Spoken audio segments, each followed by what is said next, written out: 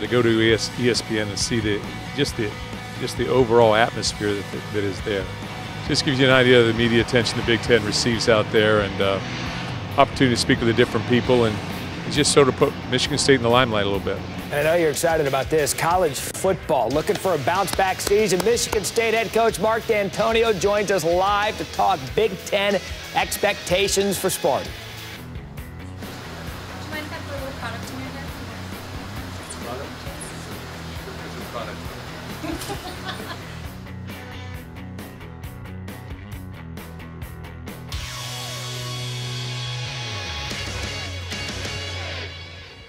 On the banks of the Red Cedar, there's a school that's known to all. Its specialty is winning because the Spartans play good ball.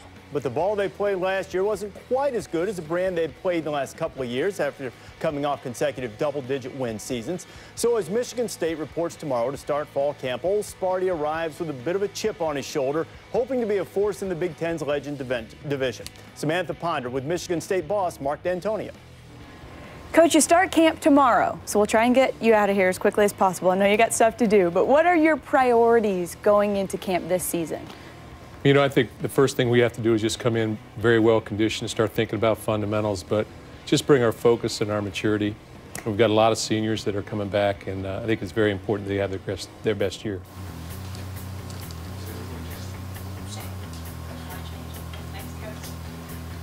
Michigan State 7-6 a year ago, a disappointment. Defense still dominant. The offense struggled. Andrew Maxwell, Connor Cook back at quarterback. Mark Dantonio looking for production there this fall. Here's what he expects. Maxwell right now is #1 coming into the season. Cook is #2 coming on right behind him. It really depends on how people play. Yeah. Thanks, Coach.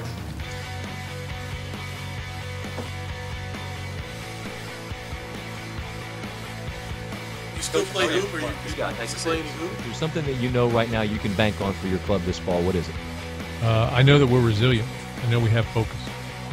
And those two things give us an edge.